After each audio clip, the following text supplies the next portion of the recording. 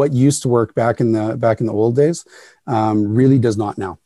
It really doesn't. And a lot of the things that you used to do in order to gain ranking on Google, if you do that now, you're dead in the water. You're going to be tossed right off the search results. So.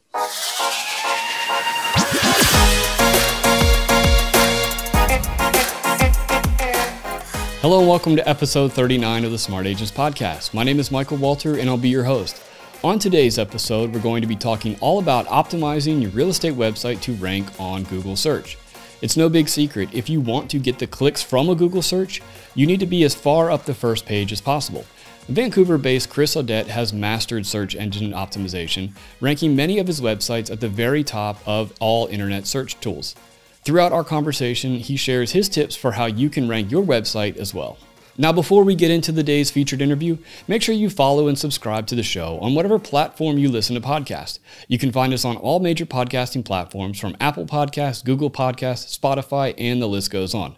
Also, as you can see if you're watching this on YouTube, make sure to subscribe to the Smart Agents YouTube channel. Click the bell to get notifications when each new episode is uploaded. And lastly, if you or somebody else on your team has an awesome story or tip to share with our community, send us a message at feedback@smartagents.com. We're always on the lookout for new stories to share. All right, let's get on to the day's featured interview, talking all about how you can optimize your website with Chris Audette. Yeah, so pretty much the way I like to start everything out is if you could just tell me a little bit about yourself, how long you've been in the industry and where you're at. Okay, well, I got licensed a little over a decade ago. So I think I'm running on 12 years now. I used to run a internet advertising company. It was a very small company, but I came from a very large company and learned a ton from them.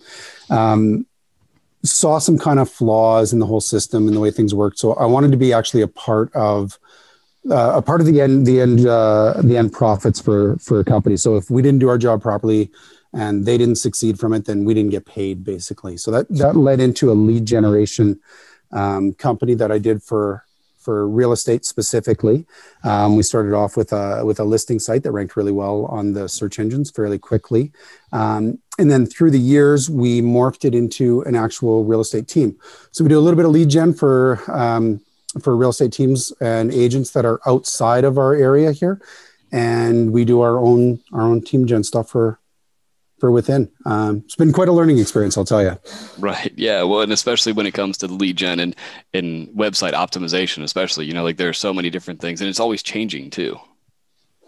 Yes. In fact, we started off as, frankly, I'll even give a couple of references back to a couple of our sites as some examples. But what we started off at, some of it I look back now, and I'm really rather embarrassed to be sharing. What used to work back in the old days really does not now.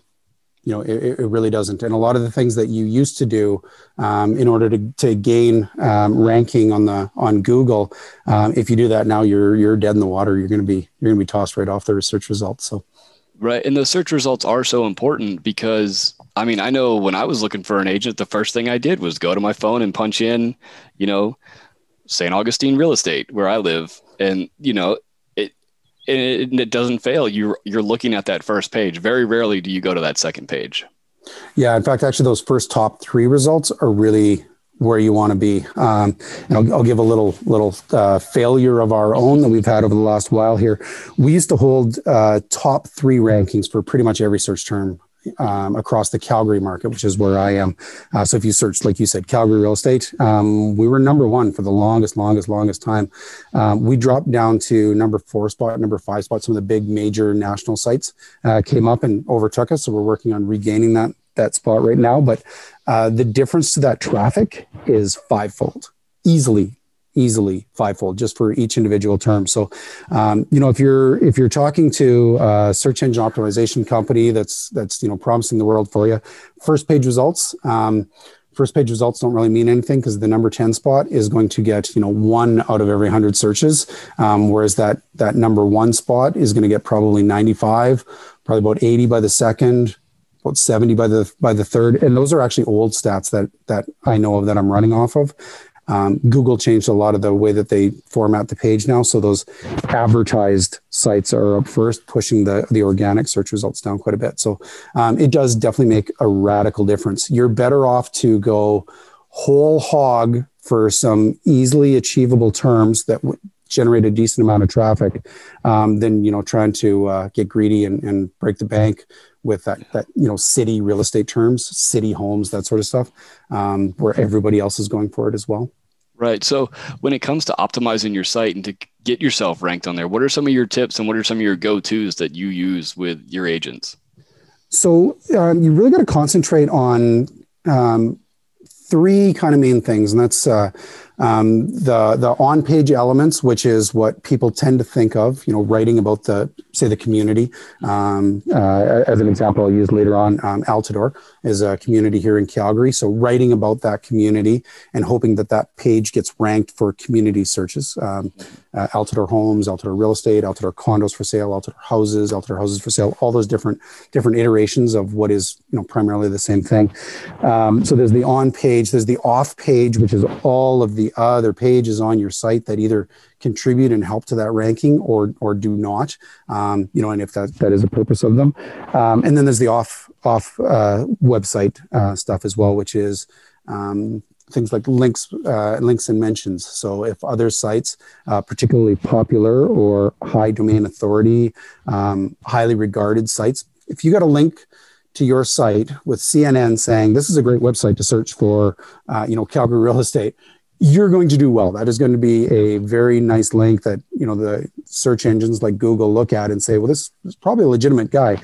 If you've got 5 websites, mortgage brokers that cater into, hard to qualify people, probably going to give you a bit less stuff unless they are also a high domain authority. So, and links have always been kind of the big one that people think of, but the search engines are really moving a lot off links because of the over optimization that has happened on it. And they're going a lot to mentions too. So, just as an example, if you've got all the content from this conversation on this page and it links off to a page on our site, that's a big link. And that's going to help us, quite a bit. If there's a mention of just real-estate.ca, which is our primary site, that helps as well. So, even just having mentions throughout a number of different sites can really help you. And the bigger, the more high authority the site, the more popular, well-renowned it is, the more you're going to want that right. link up or at least mention. Right. And when it comes to like the keywords, and one of the terms I've heard a lot over the years is keyword packing. And so like, where's the fine line in that? Where do you what's that level of kind of getting that, even like just the words and the actual text into those pages? Yeah. So my advice on that would be, and this is really kind of one of the tips that got me started into the SEO world, because that was my background for a while. Be super descriptive, but be normal. So if I was talking to you here, I've been in this industry for quite a while, 12 years actually. I wouldn't say that on my website. Hi, my name is Chris Audette, because I'm trying to get ranked for my name. Hi, my name is Chris Audette. I have been a Calgary real estate agent for the past 12 years, selling Calgary homes and condos to clients. Kind of spitballing here, so it might sound a little wonky, but I would speak like that. I would be super descriptive. Selling downtown Calgary condos has been a specialty of mine. Although I do venture into houses, townhomes. Do you know what I mean? I would be very descriptive in what I said instead of being very vague. And a lot of people wonder why they don't even rank under their own name, but they never mention their name on their website. Right.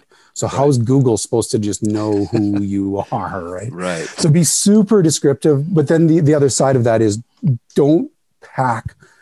I'm not going to say within one. I'm a Calgary real estate agent that sells Calgary real estate in the Calgary real estate market. And you see that a lot.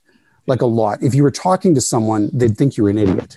Right. So Google will look at it and they'll say, well, this guy's an idiot, or he's trying to fool us into thinking he's the penultimate of Calgary real estate agents. So you want to speak it kind of really naturally, almost like an engineer would say something, and the real estate agents tend to really dislike engineers because they're very factual and they pull up all sorts of data. Pretend you're an engineer when you're writing the content on your website. Be very descriptive. Say things very descriptively, but don't keep saying the same thing over and over and over again. And just a real quick example of that, one of the very first sales pitches that we did in SEO, for the company that I used to work for before I started my own, we went into a travel agency and they proudly showed me the website that they had just built. And on the very bottom footer, it said travel, travel, travel. And I kid you not, about 100 times, just travel, travel, travel, travel, travel, travel, travel, travel, travel. So they were going to rank for the word travel. I would be hard pressed to ever get a site to rank for the word travel. Extremely popular, extremely small as well. Travel to the Calgary area to ski in Banff. Very good possibility I can get a site to rank for that fairly easily. And it's also very specific to somebody that's looking for that too. So, that's kind of the other thing with it is if you're going for, and I'm just going to keep using my city as an example, Calgary Homes or Calgary Real Estate, everybody's going after it. A lot of searches for it, but it's very on in the search process. So the people that are looking for this are still, 9 months, 12 months away from actually making a purchase. But somebody that's searching for Altador condos for sale, they've done a lot more narrowing. They're much closer to the final purchase process. So you've got a lot better chance of actually capturing them as a client and converting them into a sale as well. And ultimately, at the end of the day, when I started this, we started ranking for Calgary Real Estate. That was cool, great, and it added a whole lot of traffic to our site, but I didn't really care. What I really cared about was Altador condos for sale. Way, way, way, way, way less traffic, but way better chance of that actually turning into, a closed transaction for us. And if you're looking at organic search traffic, and organic optimization, that's really important. But it's also important when you're looking at pay-per-click programs where you're actually paying for every single visitor. The term Calgary Real Estate, to get a user online who goes onto Google and types in Calgary Real Estate, to get them to click onto my site through a pay-per-click program is probably going to cost me anywhere from $1.50 to $2.50 for every single click that happens. And that's going to happen several hundred times a day because it's so generic. So I'm going to pay $500 a day, no word of exaggeration, if I'm going after that term, for somebody who's not nearly as likely to convert into a sale as somebody who's searching for Altador condos for sale. And that's going to cost me $10. $10 to get a sale versus $500 to probably not and waste a whole bunch of time. I'm going to go for that second one every time, but people don't. It's totally reversed. So. Right. And for people that aren't too familiar with, keyword optimization and those kind of things, what kind of products or what kind of services do you use to kind of search out your keywords to determine which ones are the best ones to try to rank for? I'm a little embarrassed to admit this, but back in the day when we started all this, there was programs like Word Tracker that were very easily able to figure out. They were a meta search engine, so they searched the search engines, and they could tell, within a reasonable amount, that Calgary Real Estate was searched 150 times a day. Calgary houses for sale was searched, I'm spitballing again, I'm making these numbers up, was searched 79 times a day, and how competitive each one was. Now you're kind of better off just to go onto your Google, pretend you're doing a pay-per-click campaign and just start running through there. But in all honesty, the way that I've done it primarily is just, if I'm a user and I'm actually doing this. So when you're searching for your clients, instead of searching on your real estate database program, go onto Google, search for these things, see what comes up, and search just the way that you would if you were them. Start at high and really generic, really start narrowing in, see what comes up as results, see what you like as the results. Like does Zillow have, I love that piece on Zillow. Man, I really want to incorporate that into my site. If you want to incorporate it into your site because it's useful, then it probably is useful for the customers as well. But I digress. I basically just pretend I'm a user searching, and how am I doing it? What am I looking for? What are the common terms that I use kind of nationally? I start high with city. That gives me absolutely nothing. City real estate or city homes. Now I'm getting somewhere, but I'm realizing that I'm having to go into those search bars on the website and and refine my search from there. If I'm a normal user, that's cool, good, and great. I'm going to do it once or twice on that site, but I'm always going to go back to Google, and I'm going to start refining my searches all through Google, Google, Yahoo, Bing, whatever it is, but primarily Google. The only one that they're going to be really committed to is Google. It's not even Zillow or Realtor.ca, depending on where you are. It's Google. They go back to Google. And those sites, Realtor.ca, Zillow, they continue to get the traffic because Google keeps referring and recommending them. Right. No, exactly. And even, I do a lot of YouTube stuff. So even in the keywords there, one of the main things they tell you is your tags, you put it in as a question, that somebody, it's not so much the way it used to be where it was just like the 1 or 2 word little tag. It is very much the specific question that somebody would be asking if you're doing a training video or things like that. Yeah, very much. Voice search is becoming more and more popular. We've looked at it a number of times for real estate. We go really heavy after people searching for listings. So I don't think it's as relevant there for Altador homes for sale. However, where it is definitely really relevant is what are commissions in the Philadelphia area? What are real estate commissions in the Philadelphia area? If you're looking to sell your home in Philadelphia, you can be expecting to pay somewhere around blah, blah. However, real estate, obviously the regulatory board would have their way that, you have to be wording things, but very, very good point. And frequently asked questions. One of the other really nice things that people can do that you are doing, so as a perfect example, do a video, do the captions underneath with all the content from what we've been talking about. Calgary-real-estate.ca. Got my mention in there. But in all honesty, do those things. And don't do them flaky like I just did, but mention them in there. And then, do a frequently asked questions and do a blog. On that blog, do a video piece to it on a regular basis. You're getting on YouTube, you're getting on video searches, you're getting hopefully on the voice searches as well. So you can do a lot of stuff that puts you in as the local authority on your real estate market as well. And there's multiple ways to do that, from having a book, having a blog, having a video show or a podcast where you interview mortgage brokers or that other sort of stuff as well. But yeah, definitely concentrate on some of that stuff like frequently asked questions. Do your take on different communities and do it in a video fashion. John Cheplack is a highly regarded coach in the real estate market with some really top people, including a close personal friend of mine at the brokerage here. And one of the things that he always says, I'll try and bleep it out. My bleep asked video. Oh, I guess that's the part I should have bleeped out.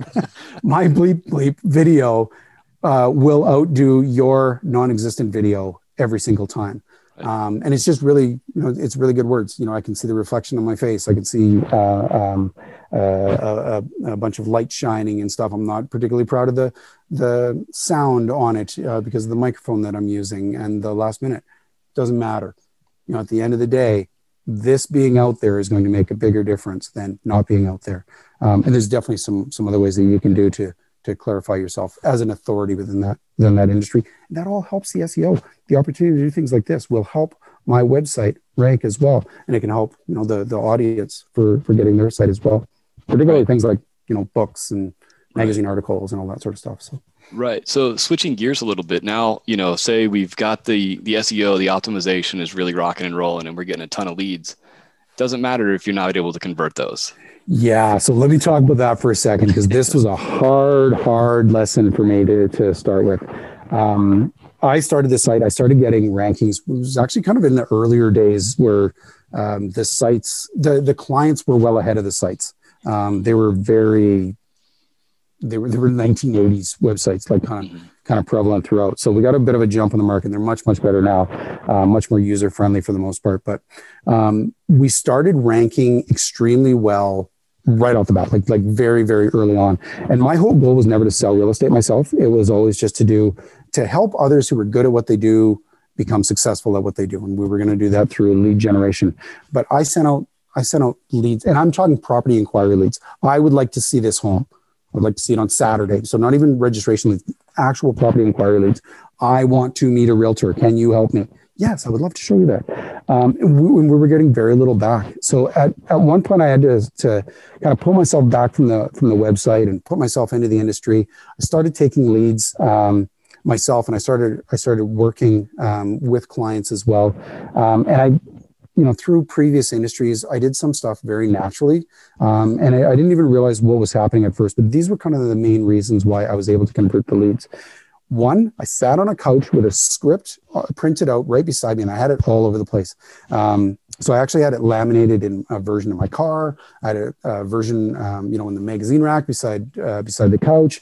Had it kind of strewn all over the place that I could easily pick up and refer to. So I got very proficient at saying the same things in the same way, and then tweaking that out as I felt things could be better. So my calls were immediate. There used to be a thing about 15 minutes. You have to call within 15 minutes or you're going to lose people, which I immediately said, I'm going to lose 95% of the people if I wait 15 minutes. Our mandate was immediate. The kind of newer mandate is within 5 minutes. I'm telling you right now, call immediately. Call while they still have the property or your website because they're about to bounce off of it. Call while they're still on it and make that your goal. Pretend they're calling you and you're answering, not that you're responding to an email. Call. Do not email back. Do not hide behind the technology. Use the technology, but do not hide behind it. It will cost you so much money. It's not even funny. When I started this, there was, as much traffic as we had right away. There was competitors, people that I know that had websites that stood behind the screen and really kind of tried to initiate things that way. And they did veritably no business or got lucky with a few. Whereas we started doing really good business when we started tweaking this up. Call immediately. Sorry, I'm going to move to the next one. Call immediately. Book an appointment. So book a face-to-face viewing. I do not believe in this whole thing of what's the word I'm looking for? Qualifying your client on the phone. If you get a sense of something that you should be talking to them about a little bit further, it's like, tell me a little bit more about your mortgage pre-qualification, because it just sounds a little off. If your bells are ringing, absolutely. But I find that most of the agents wanted to disqualify people rather than qualify people. And if you were selling a $10, used pair of sunglasses, absolutely. We're talking about commission checks of $5,000, $8,000, $10,000, $15,000, $20,000, depending on your market and what your average price point and commission rates are. You're talking big dollars. I'm telling you right now, the people that I have seen that do a buttload of business will list a mobile home, and they do a lot of business, whereas a lot of the other agents couldn't be bothered to meet for this $350,000 condo unless they are absolutely sure this guy is buying and buying quickly. That's an $8,000 check. If you're doing $30,000 a year and you're poo-pooing because you don't want to waste your time, or your gas money, you should probably relook at what you're doing. And that may sound a little harsh, but really, I find it pretty true. If you've met them a couple times and your spidey senses are going off, well, that's a little bit of a different thing. But meet face to face. Don't disqualify. Call them immediately. If you're not reaching them, call again. Don't leave a message. Call again right away. Leave a message on that one is what I prefer to do, because we don't want to harass them. Send them an immediate text as well. Hey, just called. Weren't able to get a hold of you. If this is your preferred, please feel free. And then send an email and have a follow-up process as well for at least 9 to 12 contacts over a couple of days. And don't stop at one or two like most people do, claiming how they do so much. Keep running. And then the other thing is, once you've met them, hopefully for more than one property, hopefully you set it up, book the next appointment. Like, you always, always, always have to book that next appointment. And if they're a year out and you don't want to see them again for another 3 months, or talk to them again for another 3 months, then schedule a phone call. Tell you what, let's talk again. Grab your calendar if you could. Let's talk again. Today is March, April, May, June. Let's talk again on June 15th. It's a Wednesday, 3:00. If we need to change that, we totally can. But let's just chat again for a touch base at that point. See where the market is and see if anything's changed. And then call them that day. Hey, has anything changed? Because I'll tell you right now, when people say they're a year out, they're 6 months. And there's probably about a month between when they find the property to when they close. And that's really when they're looking at is when they want to be, closing and moving in. So half of it, immediately, another 30 days for close, and then another month or two for searching, to be realistic. You're looking at, they're a month out. So they could start now, and they'll probably move it up if they find something right. So, get them looking for a test drive. I've driven cars that I had no intention of, bought cars that I have no intention of doing because they got me out for a test drive. And houses are great for doing stuff like that as well. Well, I really like that idea of the booking the appointment before you leave the appointment you're on. Because how many times have you been on something, or, even with friends, like, oh yeah, we'll get together, we'll set something up later, and it never happens. Yeah, it's huge. Life gets in the way, right? And they love you. They want to use you. They want their parents to use you, their kids to use you, everything else. They can't imagine going with anyone else because you made such an impact. 10 minutes after leaving, they forgot your name. Right. Yeah. I mean, yep. I've had clients that I have spent 6 months with, a couple years back, that love me. And that's not being arrogant. I'm just making a point. If they don't know my name, I'll almost guarantee you they do not remember my name. What was it? Was a really common name. It must be Dave. Search Dave Realtor Calgary. Right. Yeah, he had a beard. Yeah, I think that's him. Right. White-haired guy. Yeah, let's call him. Right. Well, awesome. Well, I really do appreciate you taking the time to talk to me. I think like in that, half hour or whatever it was we were talking, we packed a lot of information and a lot of really useful information for agents of all levels too. Yeah. Well, thanks, Michael. I really appreciate the time. And so I did intend on going in a little bit deeper with some of the actual tips and hints, but you know what?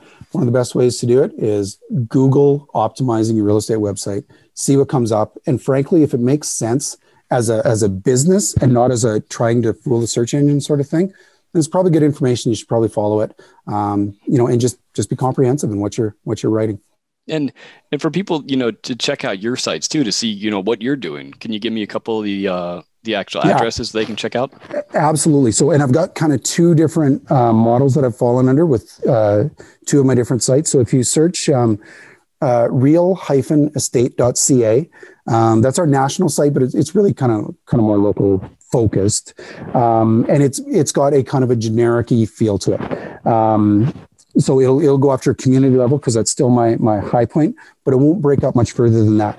But, and this is where we might read in about long tail keyword searches, real-estate.ca caters into, real estate or Calgary real estate, Altador real estate at community level. But if you want to go even deeper and therefore more likelihood of success, whole bunch more terms that you rank for with much more specific, calgary-real-estate.com/altador.php. I'll use it as an example. Altador is a community in Calgary.